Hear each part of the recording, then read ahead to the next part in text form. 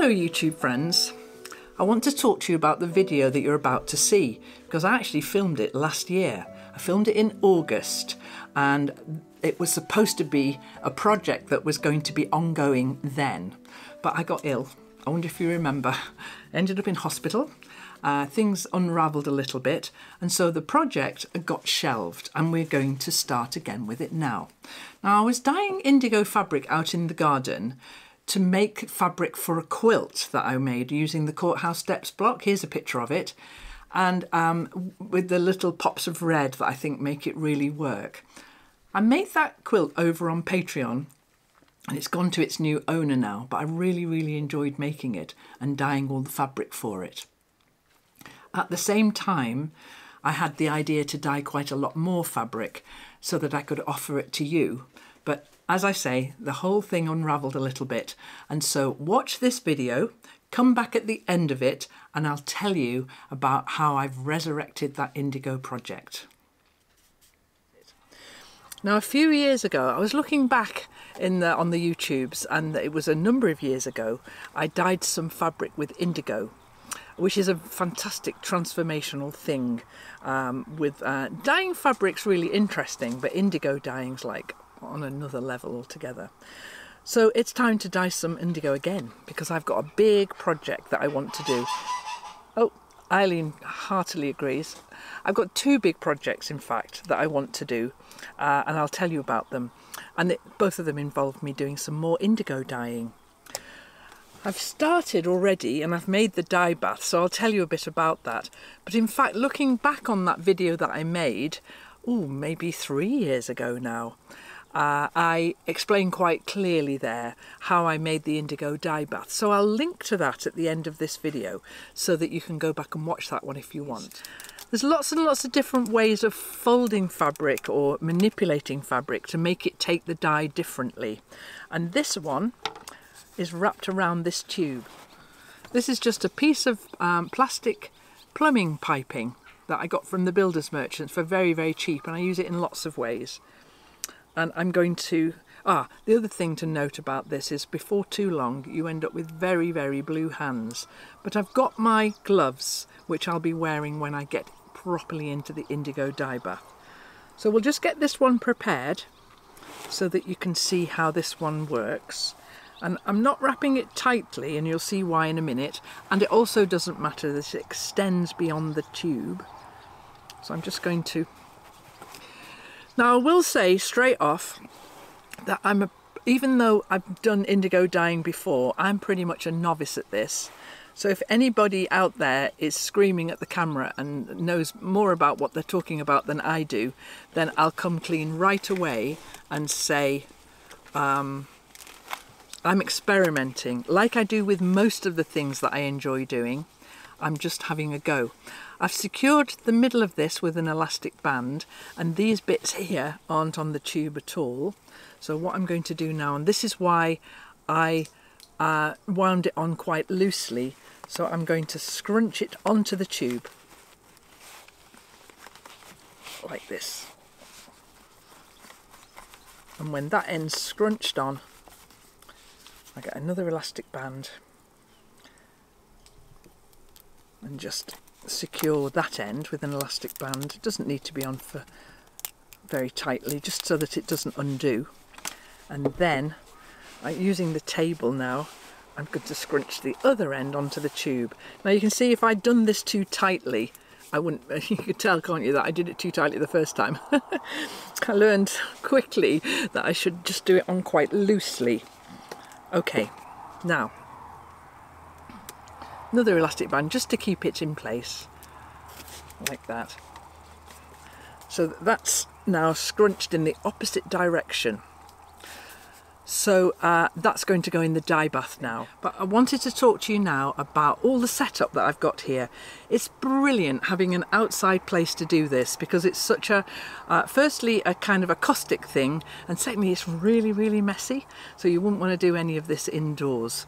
So whenever you're doing anything with dyes, I think I'm probably telling you stuff you already know, have dedicated things. So, you know, your stirrers and your teaspoons and so on, just use them for dyeing, not for anything else. All these things will either get used for indigo dyeing again or thrown away, so it's not like I'm not going to make chutney in there anytime soon. Now, I'll tell you one of the amazing things about indigo, shall I? This absolutely amazes me. Indigo works because of oxidization when it hits the air, which means that your dye bath should have the air excluded from it as much as possible. So I'm going to dye this thing that I've just had soaking in water, and I'm just draining it now, because that's the other thing, when you put your pieces of fabric in there, you don't really want to introduce too much more water and dilute the dye bath down. So I'm actually draining these before I put them in, and you also don't want to introduce air.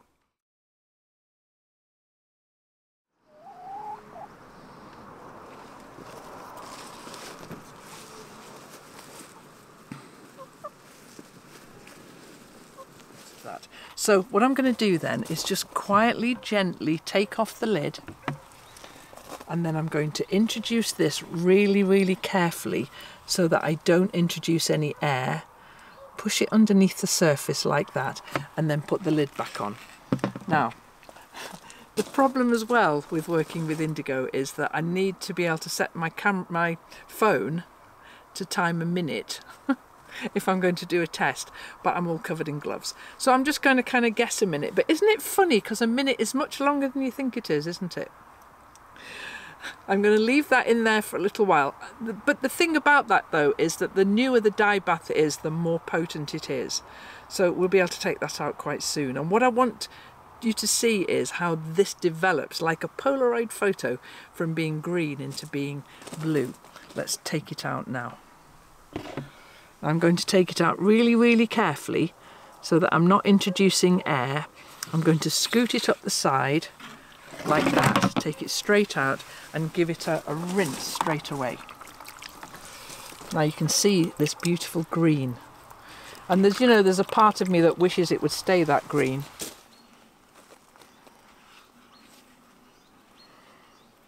Can you see it starting to go blue? As the air reacts with it.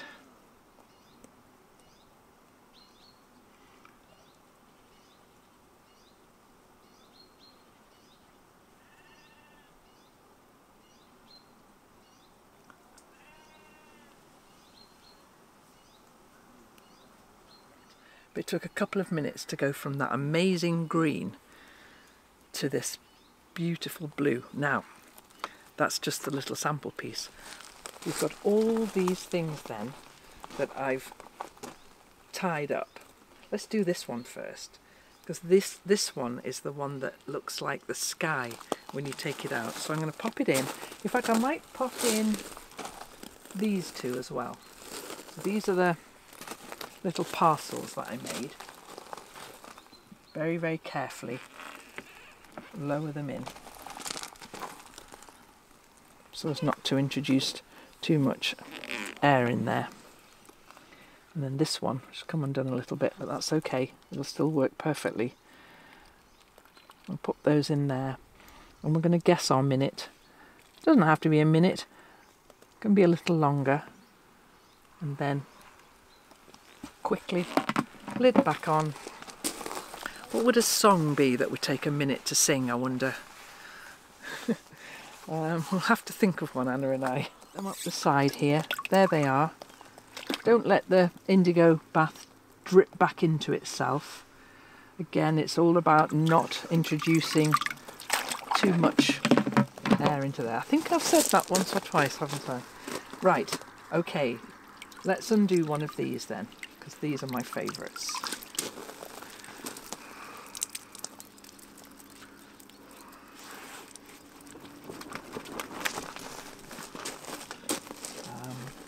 Move you along, put you up here. Oh, lovely.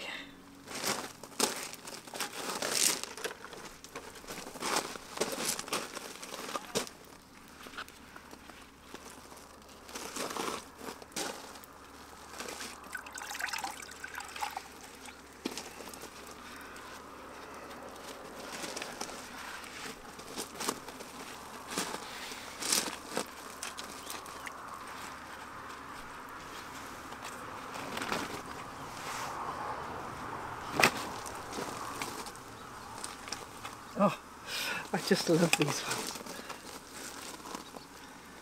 Let's see what these are like.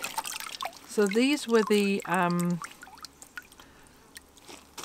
ones that I concertinaed and tied up with elastic bands. And the elastic bands will give you a bit of a line on there as well. Now these are interesting. Let's watch. So the indigo's on the outside there, but it's not on the inside. So what you get with this one is a really rather cool grid effect. Let's open this one out. And with this one, you could pop it back in the dye bath and get two different kind of levels of blue. This one's very white still, except for the edges where it was hitting the indigo. Just splashed Anna there. And sometimes with the things that I'm making, I actually do need quite a bit of a contrast between very dark blue, pale blue, like these are, well, these are going to be just gorgeous. But I do need a contrast, so I need some whites in there as well for what it is we're going to be doing with this fabric. So that one can hang up there for now, and we'll just watch these little lines emerging. And then I'm going to put the next ones in pipe. Put those in now.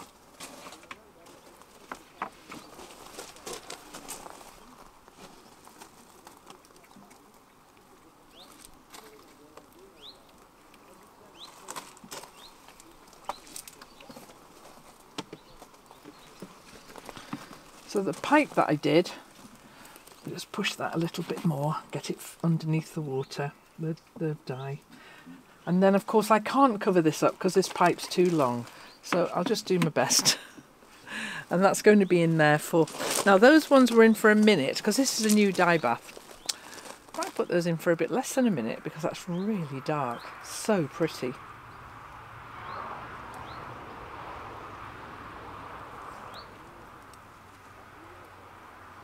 And then I think we've got two more to go in that I can see.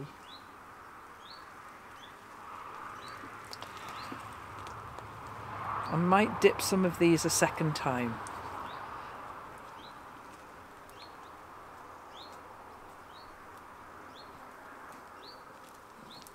Take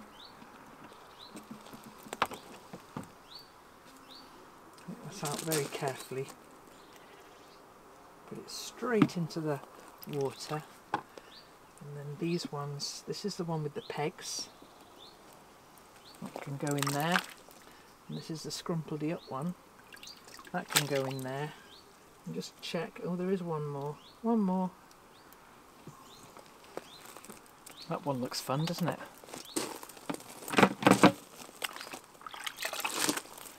Oh, that one looks like loads of fun. So that one I just did a concertina effect. And if we open that out, you can see that it's still very white on the inside. I kind of wish it would stay this green, you know. I like it very much. But the blue's cool too. So let's take the elastic bands off this and see what this has done.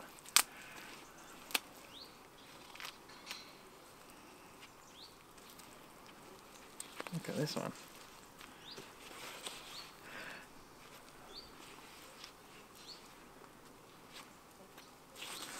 Ooh.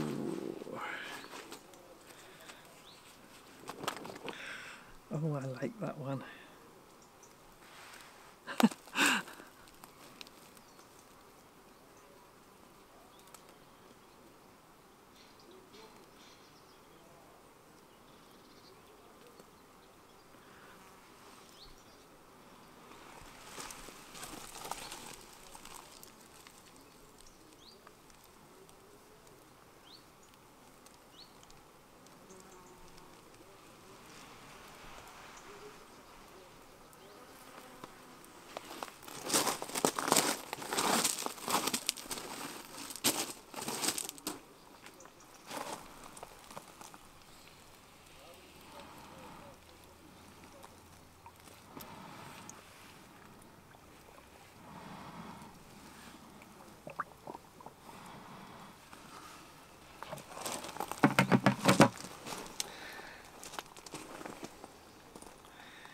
Now, while that one's in there, why don't we have a look and see what happened to this one?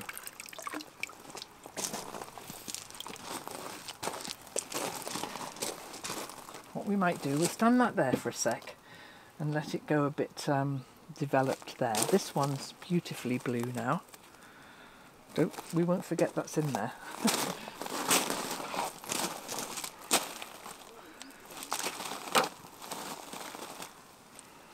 Now this was the one where I used an old ceramic tile that I made years ago. So you would think then that with the resist that's going on with this, I would think that there would be a square of white underneath there. I think there will be. Let's have a look. Exactly. But the edges, oh, that's cool, isn't it? The edges where I put the string, oh, they're lovely. And then the inside is white again.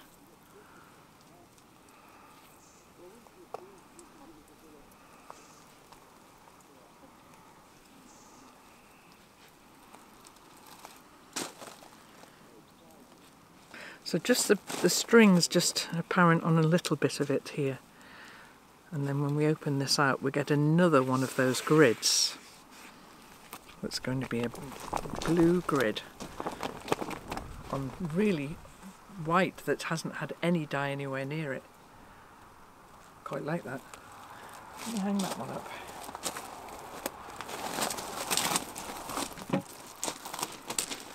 Ooh, that's cool, isn't it?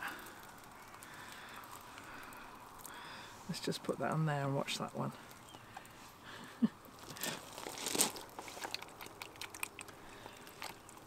Now what I'll do with all of these, once they've just been on the line for a few minutes and done a bit of dripping, I used to come along with a hose pipe and spray them all with a hose pipe. But what I do with them now is I just put them all into the washing machine on a rinse cycle, and that rinses out any excess dye, and actually there is hardly any by the time it's cured for a while. And then the things are about as colour fast as they're going to be. The thing about indigo is, the reason why I'm wearing gloves of course, is that it will stain your hands, and when you're working it, if you're stitching it together by hand, you will end up with some of this coming off onto your hands. And also, let's say you were to make a cushion out of it and stick it on your beautiful white sofa, that wouldn't be recommended. And when you wash anything you've made with indigo, I'd wash it on its own. But it doesn't run as badly as some things. And the other thing about it is it fades beautifully over time. Some people say, oh, it fades over time, that's a shame. I think that's part of its absolute charm. I really love that. But I want to have a look at this one now. So let me get just round here, Anna, and I'll open this one up.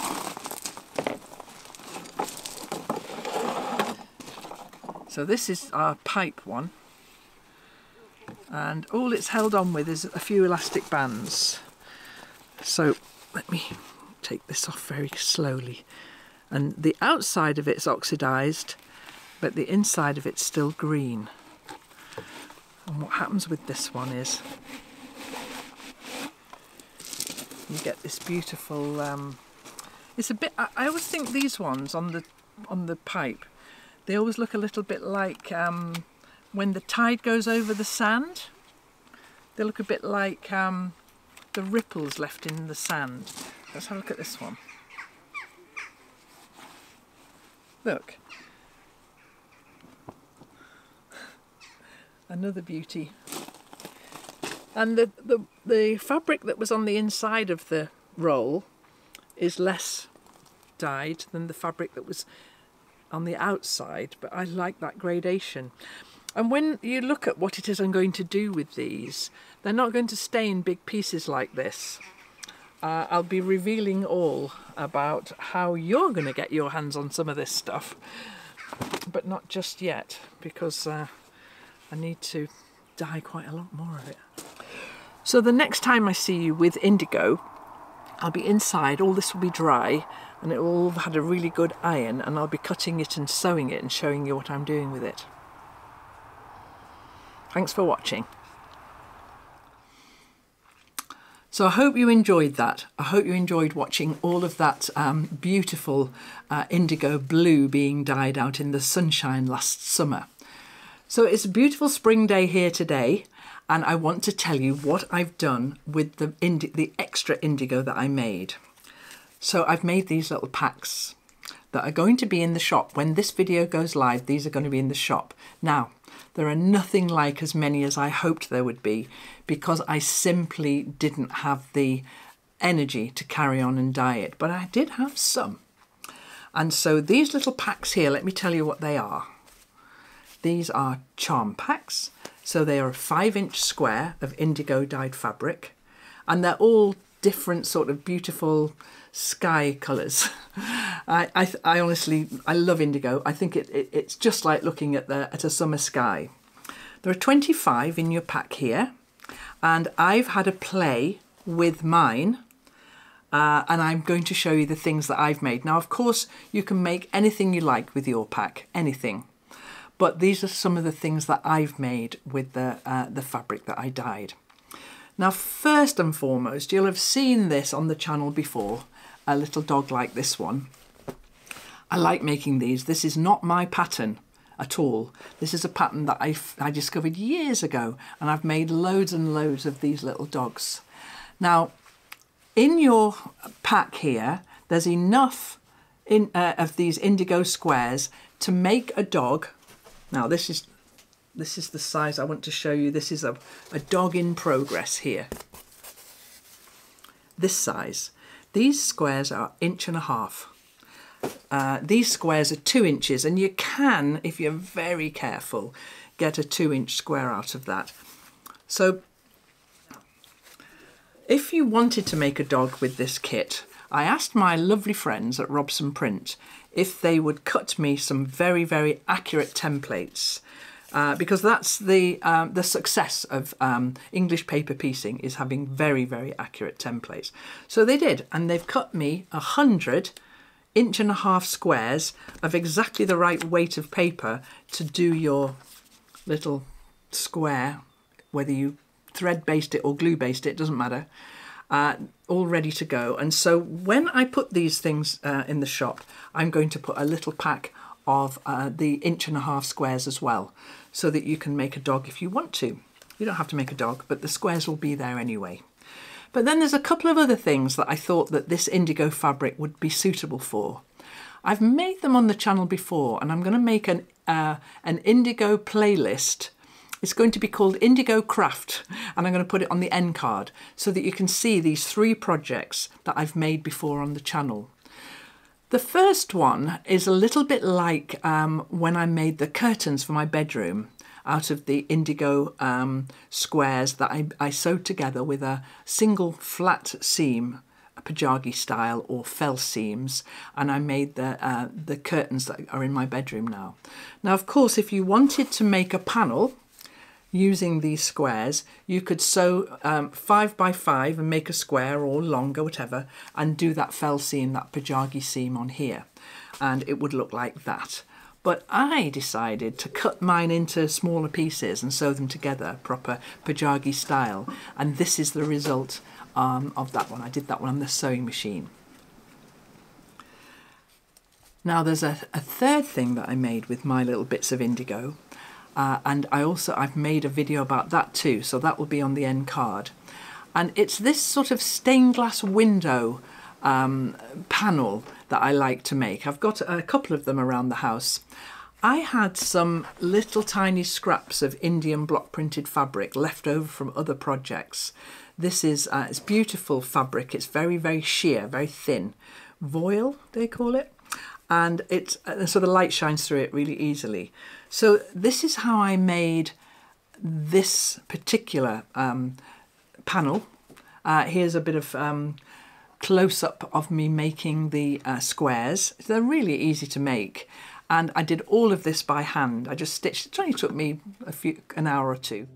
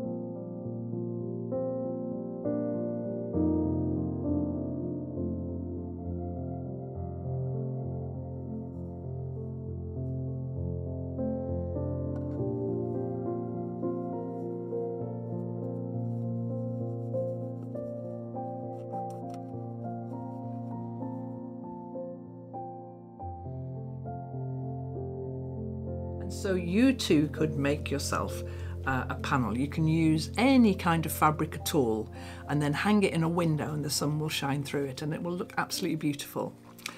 So those are the 3 things that I made, but you can make anything you like. Over in the shop now then are not very many of these little kits. 25 squares of hand-dyed indigo, 100 little 1.5" templates here, all of it tied together with a bit of dyed cotton tape that I also dyed at the same time.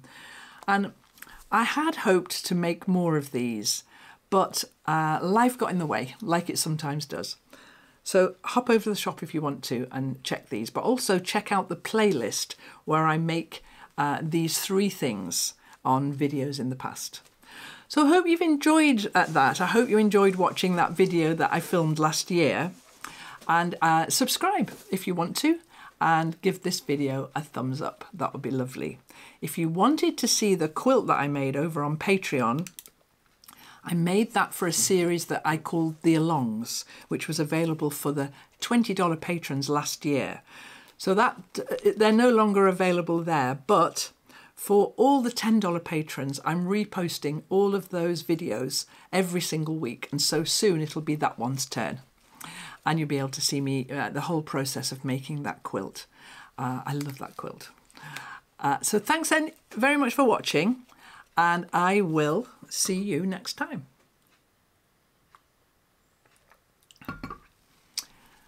And that's a wrap, as they say.